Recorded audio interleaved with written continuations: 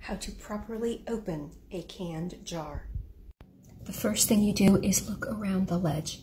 You want to see, how does it look? Does it look like there's anything growing inside? And then you want to wipe off the lid and around the rings, just in case there's any dust or dirt or grime. You don't want that going into your canned product.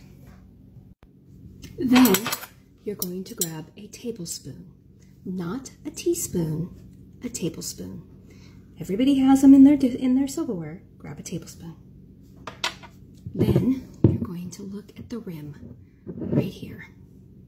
The little lip. You're going to put the spoon right on the ledge, and you're going to keep moving it until just it touches the lid. So this edge on this lip, just until it touches. And then look, you're going to push with this hand in, you're going to hold the jar, and you're going to twist up. See?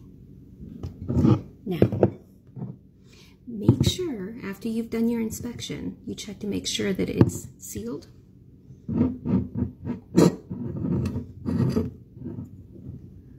have the lip,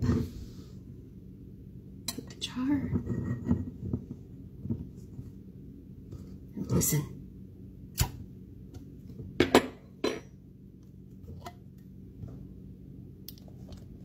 You want to listen for the pop because you want to know that it was sealed, and you also want to make sure you look and smell and inspect.